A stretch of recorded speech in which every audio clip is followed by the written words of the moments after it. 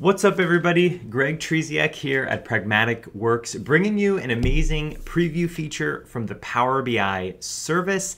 This one is called Explore This Data, and it has some pretty big implications about how you interact and get to really explore your reports. So today I want to dive into how you could use this, what are some limitations, what are some things that I like about it.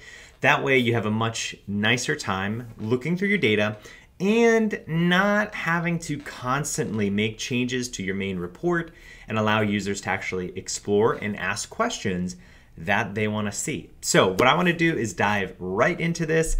On the service here, I just have a basic report, manufacturer's analysis, Van Arsdale data, just a good example of data you might find. And what I want to point out to everybody is the Explore This Data feature. This has got the binocular symbols, so we're going to go to this area right here. This is one of three major locations that we're going to find Explore This Data. First one's in the service right here on a report. We're going to see that there. The second is in a workspace. We'll see that as well. And the third could be if you're running something kind of just ad hoc in a data mart. You can also find the feature there. Let's dive in to explore this data. Before we get started, want to learn more about Power BI for Finance or Universal Design? Visit prag.works/greg40 and you'll save 40% on an annual on-demand learning subscription. And you're going to get access to over 100 courses. Now, on to the video. I'm going to click on it right now. You're going to notice a pop-up shows. It lets me know any existing filters. It lets me know that it is also in preview. All right, so definitely some cool changes. I wonder what they're going to do next with it. We'll see. Now, a couple things here. You can move this around a little bit by hitting the splitting the view, but you can't really move it to the side. So how do we actually go ahead and build something? We have two options here. Option one, matrix. If I want to see a more tabular view of my data, I can pop right in, I can view it. If that's what I want, I've got it.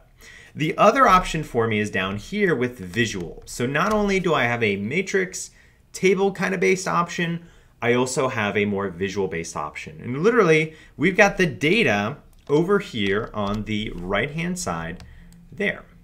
Now, one of the limitations of this is once we end up sharing an exploration that we've made, or we save this as a report, we need to make sure that users that we share our exploration to also have access to our semantic model. They're going to need build permissions because they're going to need to go in and actually explore the data. They need to be able to see the data to do that. So that is an extra step, a little bit of a kind of pro-con, but it makes sense why you've got to do that. So just make sure if you are sharing and saving, go ahead and do that as well. All right, so how do we go from here? Let's actually build something. I'm just gonna go to date, grab the year, throw it in. All right, there we go. Now at the bottom, we're gonna see a rearrange data kind of pop up. It shows me my rows, columns, values. Does this look familiar? It looks very familiar to me, right? It's a typical Power BI experience, but it's here, it's separated. It's almost kind of a little bubble window. We can explore, do whatever. So I've got years here. Let's go ahead and grab something from sales. Let's say I want to go with sales by year. I'll throw that in. All right, maybe instead of year, we got the matrix. Let's go throw in month. I'll throw it into the rows here as well. And there we go, a fully functioning matrix. I see if I want to add any filters, I could say, hey, only show me a certain year. It's got to be less than, let's say 2020. Apply it in. All right, pretty good. So you have a lot of flexibility here, just like you would in your Power BI report in the desktop. Drill option here. If I want to go in, drill down, go to the next level, expand. So the same functionality of a matrix is there here. So I really like that. And again, you can see your filters as they pop up. I'm going to put clear all content, and then I start fresh. Eraser button, I'm back at it, I'm brand new. Now that is the matrix component. Great functionality, but what about bottom down here, this visual side down here? So let's move out of this and let's actually explore a bit of the visual component. So let's say I brought in year, and I'm going to bring it this time right on in. We'll change this up in a moment. All right, let's bring sales again. But this time, I'm going to hit the visual dropdown, and now it's making me a visualization. So if I want to keep it a line chart, which it defaulted to, I could, or better yet, let's say I go in and make a cluster bar chart. Okay, right? So I can explore here. Another option here is the lightning bolt. The lightning bolt will automatically choose the visual for you. So if you're not in the mood to really explore, you just want the best one right then, right there, throw it in, you can go ahead to explore this data, boom, and then there we go. It's saying, hey, it's a line chart. That's where you're at. But take a look at all of the different ones we have available, right? So there is quite a few there that we can select, that we can choose from. So whatever you want to go with, whether it's a pie chart, whatever you want, you can grab in there. Now you have some other features down here, details, etc., and that is going to match and associate itself with the visual that you choose. If I switch over to my vertical view here, I have them side by side. Personally, I prefer that because then I've got my table, I've got my visuals, it's right there, and I can explore something, get a little bit deeper, right? A lot of Power BI. We have a question, we want an answer, we're digging into the data. We don't always want to play with our report. We don't always want to go into the desktop, but right in the service, something's been shared with us. We get asked some questions, and that's why I really do actually enjoy this feature, because I can just look quickly without changing anything. And if I'm happy with it, I can close out of it, or what I can do is go ahead and save it. And there's two ways we can save. Option one, we can just save this expiration.